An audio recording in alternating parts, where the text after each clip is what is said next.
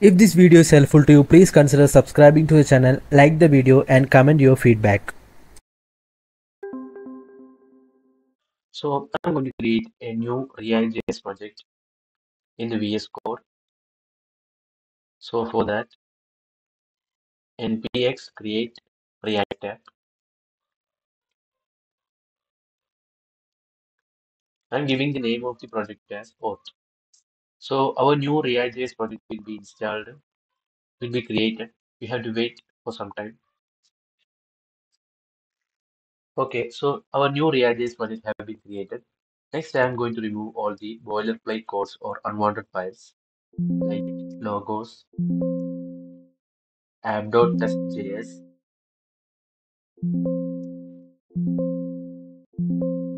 and I'm going to remove this portion of index.js, and I'm going to change the app.js as like this way. Next, I'm going to run the project.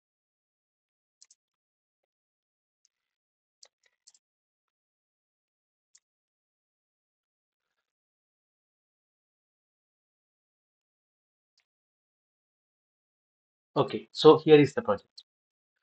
So next, I'm going to take the Auth0 website. I'm typing Auth0. So here, this first link is the website. So when I click to the first link, you can see that we will be redirected to this section. Then here, you can see in the nav bar, there is an option for sign up. I'm going to click on the sign up button. So when I click on sign up button, we can see that there are options like Google, GitHub, Microsoft for let's sign up, and also we can sign up by using our email address. So now I'm going to sign up by using Google account. So I'm clicking continue with the Google.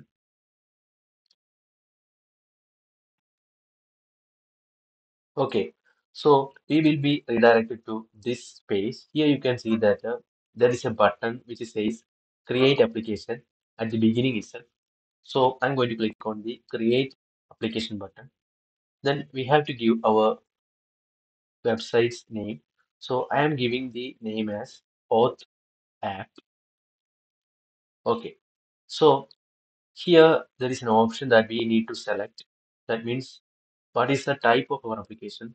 The types are native, single page web application, regular web applications, machine to machine applications. So I'm going to select the single page web applications as we are creating such a type. So after that, I'm going to click on the create button.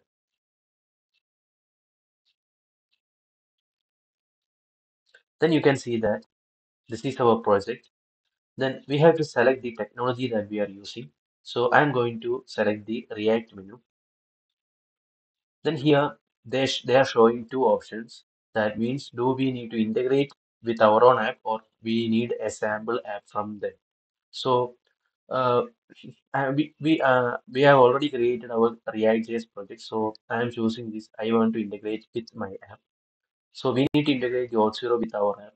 So here is some steps for doing that. So here as a step we have to do the configure Auth0.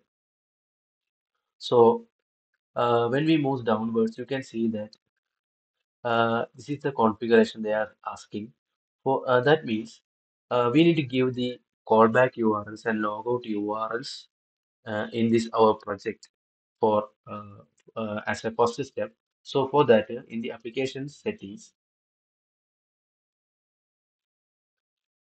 you can see that this is our project Auth app. I'm going to select this project. So there is some details like name and domain, client ID, etc. And when we move downwards, here you can say that see the allowed callback URLs, allowed logout URLs. As today we are doing login and logout, so I'm going to give the URL here. So I'm going to select the URL from here as like this way. I'm giving that here. Okay, I'm giving the same URL in the logout URL also. And next, when we move a bottom, we can see that there is an option or a button for save changes, or I'm clicking the save changes button. So successfully saved your changes. It may take 30 seconds before they take effect. Okay. So when we come back to this area, you can see that we have done we have given our URL to this callback and logout. Next section is to install the Auth0 React SDK. So for that, I am going to copy this command, that is npm install Auth0 React, and I'm going to run that command in our new terminal. So here,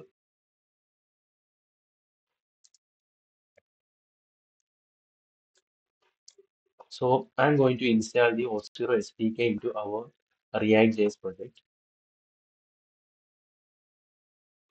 Okay, so in the package.json, you can see that the Auth0 SDK has been installed. Next, when we move downward, you can see that there is a code snippet. So here, what they are doing is they are importing the Auth0 provider from the Auth0 React. So I'm going to copy this and to paste it in the index.js file. So here I have imported the Auth0 from the Auth0 React. Then next we need to use that component, that is Auth0 provider, and we need to wrap app component into it. Okay, so you can see here. So I'm going to copy this and to paste it here. Okay, so now you can see that we have used the Auth0 component. Then there are three props that are passed into this Auth0 component. One is domain, then second is the client ID, and third is authorization params. So domain, we need to give our own domain and also client ID. So in the website, you can see that we have opened the our project before. This is the details of our project. So here you can see that the name, the domain is here. So I'm going to copy this domain and to paste it directly here. Okay, next we need to copy the client ID also, and I'm just pasting it in here. So we have given the domain and client ID. So these are the two things that we need to give from our project details. Okay. So redirect URI is given as window.location of origin instance. Okay. So next, what we have to do is when we move to the next step, you can see that we have done or used the Auth0 provider in our index.js. Next, when we move downward, you can see that we need to create a component for our login. So next, I'm going to create a component, that is in the components folder. I'm going to create a component named home. Here, home.js. Okay. Here, I'm going to use or create two buttons as like this way. One is for login and one is for logout.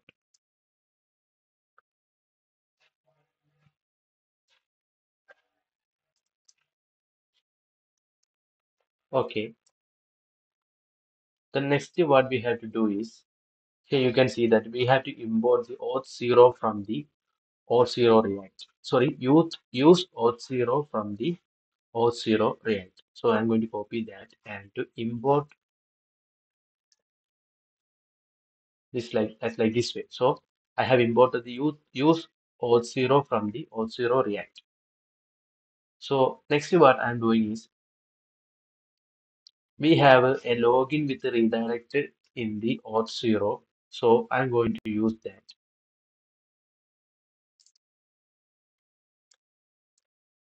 Const.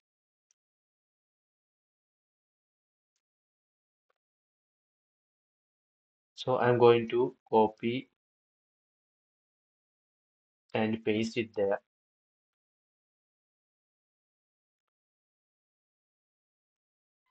So we need a login with redirect.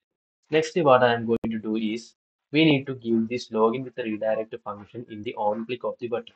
So I am going to copy this section and paste it in the button of the login. Okay, so we have done the login here. So next, what we have to do is logout. So for that, I'm moving downward, and you can see the section of logout here. Here they have used the logout from the use auth0.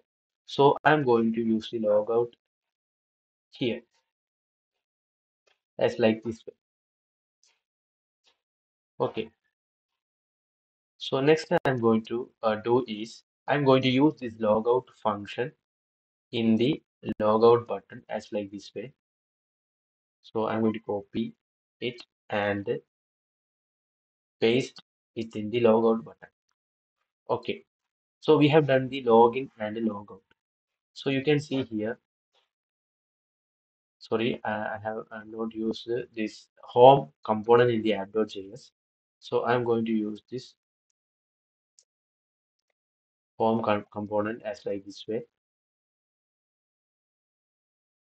Okay. So next you can see that there is two button, that is login button and logout button. So next what I am going to do is we can use another thing from the use auths. That means is authenticated. I'm using this is authenticated to check whether the user is logged in or logged out. Okay. So on the basis of this, I am going to switch the buttons like logout and login. That means if the user is authenticated, we don't need the login button. We need the logout button. Okay, so I'm putting that condition here.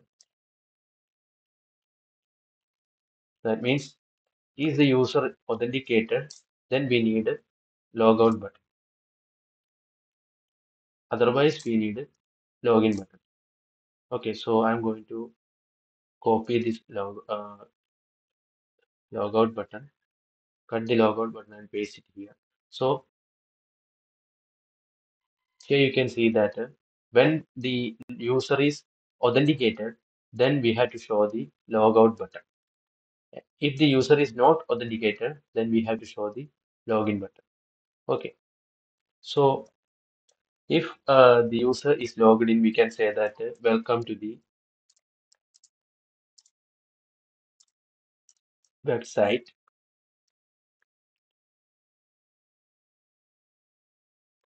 And otherwise, we can show that you are not logged in.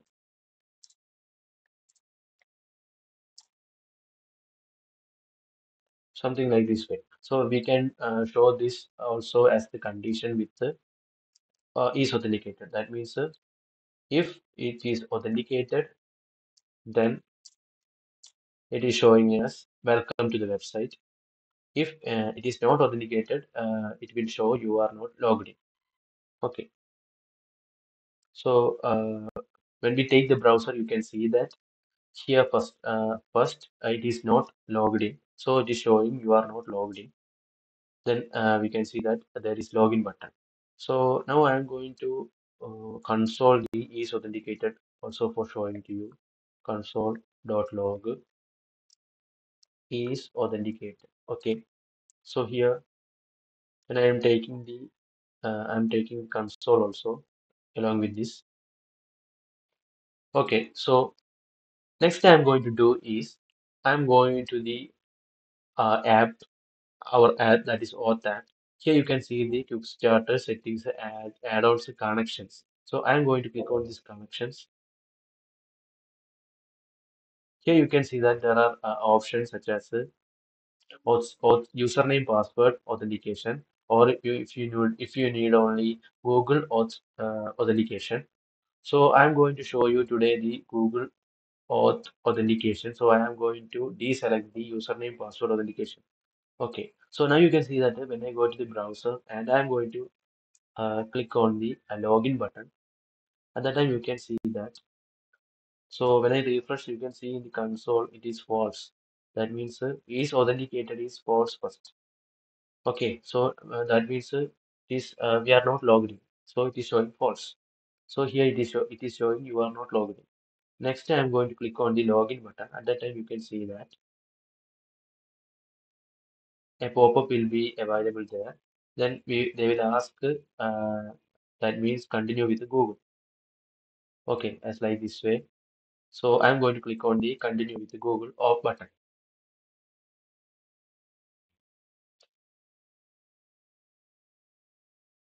So now you can see that we have logged in successfully. So here in the console is authenticated is turned as true, and here there is a logout button and also welcome to the website. Okay, next I'm going to click on the logout button. At that time you can see that this logged is authenticated is turned into false, and here it is showing you are not logged in, and also now it is login button. So this is the simple Auth0 Google authentication. I think this is very clear. If this video is helpful to you, please consider subscribing to your channel, like the video, and comment your feedback. Thank you.